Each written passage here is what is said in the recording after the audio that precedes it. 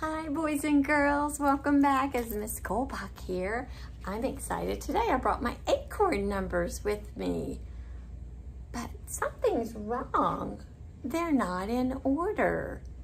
We have to have our numbers in order to know which is the smallest and which is the largest. Numbers have an order to them. Do you know how to count all the way to 10? Let's try it together. Ready?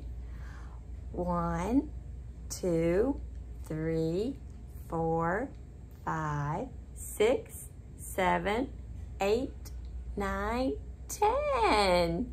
All the way to 10. Do you remember what number did we say first? That's right, number 1. Do you see number 1 over here? Tell me when I get close to it. Oh, was that it? Did you say that one? Okay, that's number 1. You're right. I'm going to put number 1 first up here on the left because we go from left to right, left to right, left to right when we're counting. So let's count again. 1, 2. That's right, number 2. Do you see number 2 here?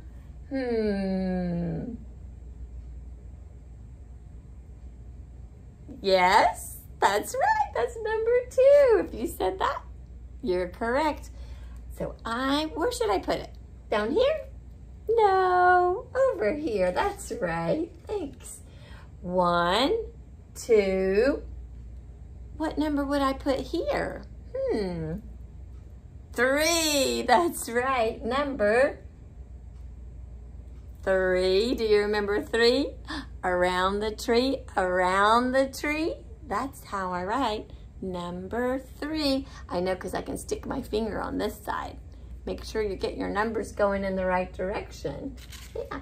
Number 2, number 3 opens on this side. Yeah. 1, 2, 3. What number would I put here? Yes, number 4. What does 4 look like? Do you remember? Down and over, down some more. Oh, is this number 4? Yes, number 4 goes beside 3. 1, 2, 3, 4. 3 comes before number 4. What comes after 4? What do we say next? Let's try again. 1, 2, 3, 4, 5. That's right, 5. 5 is a great number. A lot of my friends turn 5 when they're in my classroom. Number 5, down and around, put on a hat. I can write a 5 just like that. Do I put it here? No, that's right. Go back to the left, Miss Goldbach. 1, 2, 3, 4. Back to the left. Left to the right. Back to the left again. What's the next number? 5, 6. Yay! 6. Does 6 have a circle at the top or the bottom? At the bottom, that's right. This is number 6. Here, let me move these down a little bit. This is number 6 here. Do you see it? Circle at the bottom. Curve it around and a little bit back. Number 6. That comes after 5. What number comes next? Let's start from the top and again. 1, 2, 3, 4, 5, 6. What number am I going to put here? 7. Do you remember 7? Across the sky and down from heaven.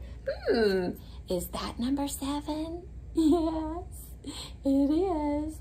Across the sky and down from heaven. Can you write that in the sky? Cross and slide back again. Number 7. What comes after 7? 5, 6, 7, 8. Yeah, you did it. 8. What does 8 look like? Oh, here it is, number 8.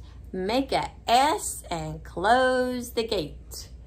Make a S and close the gate. That's how we write number 8. Gate and 8 are rhyming words, aren't they? I'm going to put 8 right here. Let's see, I have 2 numbers next to pick from. Which one would it be? What comes after 8?